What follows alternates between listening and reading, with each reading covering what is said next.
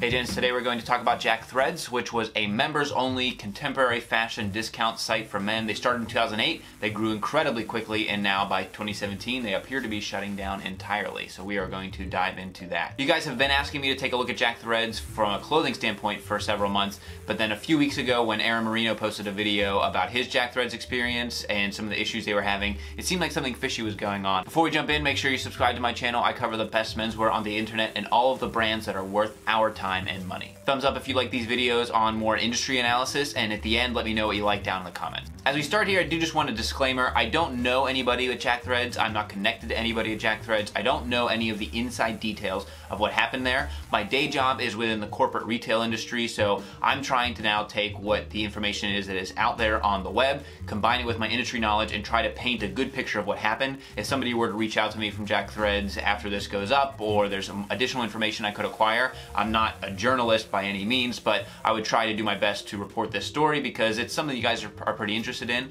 And so taking that stuff that's out there already, combining it with my knowledge and giving you a picture, that's what this video is all about. JackThreads was started in 2008 by Jason Ross out of Columbus, Ohio. And if you don't know about Columbus, Ohio's ties to the retail industry, check them out. It's the mid-tier retail capital of the world, United States specifically, especially. It started as a members-only discount site. Discount retailers were always somewhat popular. Think TJ Maxx, Marshalls, Ross. But you have to remember the macro environment at that time, 08 to 2010, going through a recession in the US, and so more than ever people were looking for deals, not just guys looking for deals, but you know, your girlfriend might be buying you stuff, your wife buying you stuff, and so that's when these sites like Gilt Group and JackThreads were really booming because people were looking for great deals. So you take the recession, the rise of the member site, the growing popularity of online retail, and in May of 2010, Thrillist acquired JackThreads because you were seeing an astronomical rise in sites like Gilt, Groupon, Fab, Living Social. All of these sites that were offering these deals had huge member bases. They were moving a lot of inventory, and I could do a whole video on the way that, you know, JackThreads and other companies were moving through inventory. Same thing with Gilt Group. That's a whole separate topic. But at the highest level, if a company or a retailer had a lot of excess inventory at the end of a season, which back then they especially did because of the recession, instead of trying to move through the inventory through their own discount channels and markdowns,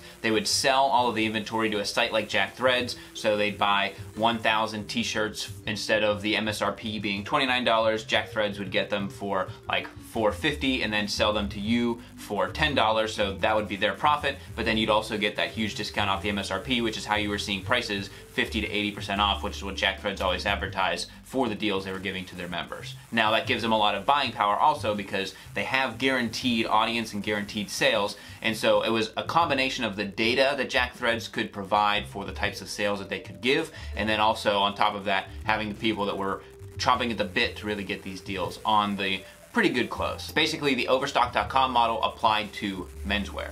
Now, Thrillist acquired JackThreads for two reasons. They have strong relationships and growth potential. So the relationships one, like I was just mentioning, they have a huge customer base. JackThreads, the stat that you see all over the place was they went from 50,000 subscribers to 1.8 million subscribers over the course of 2 years. Crazy growth for that. And that connection with the customers is extremely valuable. So when they acquired it, they were at 1 million subscribers. Second is the relationship with the brands and the retailers that JackThreads was acquiring the inventory from. So the model they had was not that unique, but they had the customers and they had the retailers, which solves the chicken and egg problem. Is how do you get inventory if you don't have customers? How do you get customers if you don't have inventory? So they had solved that problem. I also believe the Thrillist acquisition is the first sign of trouble for the company because the valuation they were looking at, it looked more of a technology play than a retail play. Really though, they're just a retailer, and at that point they were getting a much higher valuation because people saw them as this crazy new tech company while they were just hawking clothing like the rest of the retailers out there, and so that starts to spell trouble for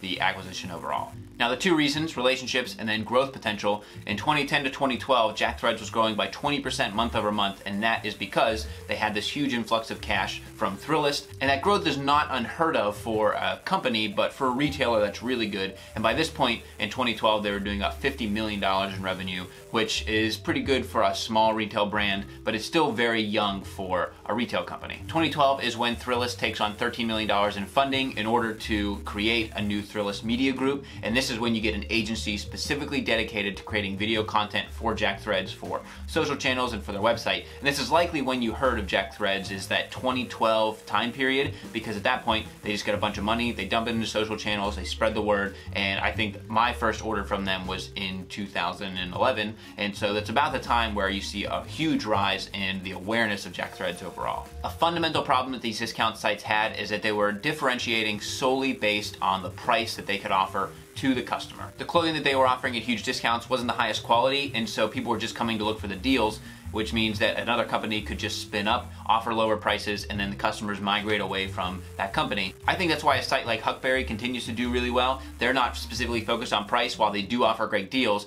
They're more about the curation of a great men's brand and then offering a better deal than most, but it's not a bargain basement site. They're using their membership numbers in order to leverage great deals with the brands, not buy out excess inventory and sell off low quality goods. Now, in the context of JackThreads shutting down, I would guess that you and I are in the same exact target audience which JackThreads was going after, which is that 22 to about 40-year-old guy who's looking to save some money, dress more like an adult, stop wearing your Letterman jacket. The issue comes in for JackThreads that the few times I ordered clothing from them, I got great deals. I paid like $18 for a dress shirt, but when I got it, it didn't really fit, it didn't look good, it only lasted for 2 or 3 of the times that I wore it. And so now my perception of JackThreads is that I can go and get a great deal, but it's not going to last well. So now, 5 years later, when I've aged into having a little bit more disposable income, looking to spend a little bit more on quality, I'm not going to go back to JackThreads, because even if they have upgraded their service and upgraded their clothing, I'm not even going to take a look at them because I already ordered from them, I took the chance,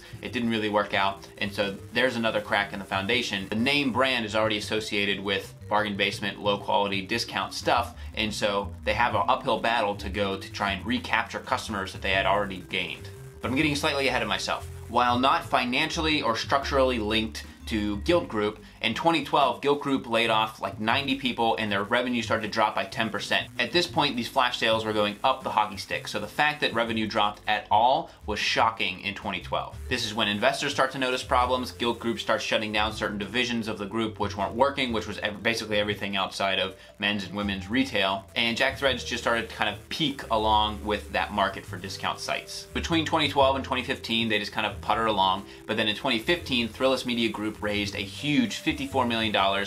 Now, it's huge for a retail company, it's pretty good for a media company, and it's kind of medium or low for a technology company. Especially because you have to assume that JackThreads at that point was doing somewhere between $60 and $70 million. Huge investment. Part of that transaction is the media group went off separately and the JackThreads division was spun out into an independent company. And so it takes about a year to separate management boards and financials and everything else. So at this point, JackThreads has to pivot off into its own independent company, and flash sale sites have essentially disappeared. I mean, Groupon had an astronomical rise and now they are cut in half from their valuation. They burn bridges with profitable, higher spending customers like myself because I'm not in the deal site world anymore. I'm looking to pay for quality and value, which I think is what they tried to do in their pivot. Which they tried to do in 2015, 2016. At that point, the subscription clothing models are really booming, and so they try to hitch their wagon to there. The final nail in the coffin appears to be in October of 2016 when the Thrillist Media Group took on another $100 million in investment,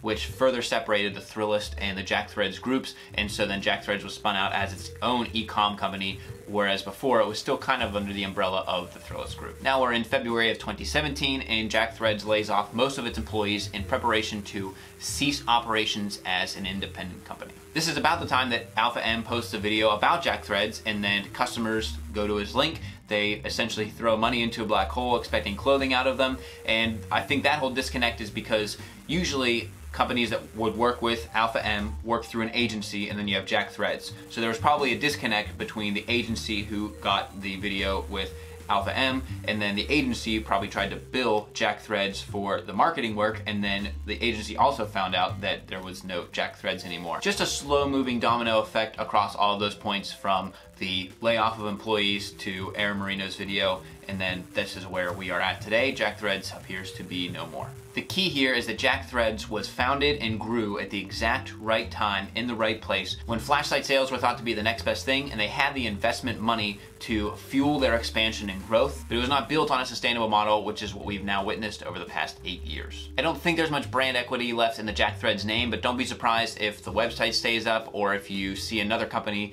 swoop in, buy the assets, and try to revitalize the brand within a few years. It would be an entirely different team, so who knows what that might look like. There you have it, gents. That is my best approximation at what has happened to JackThreads. Would be happy to acquire any more data that I could about the company and share it. I personally shopped there many years ago, wasn't impressed with the clothing, but I did not try it again since they pivoted to that subscription model, which is when you guys were asking me to take a look at it.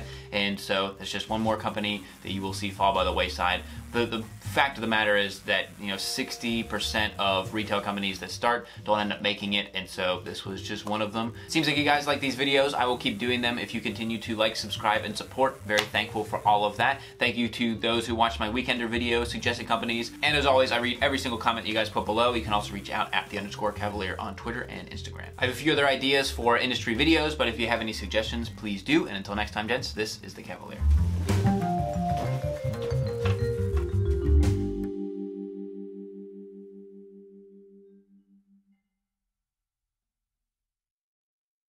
Bow, bow. Bow, bow. Bow, bow. Oh yeah. Bow, bow.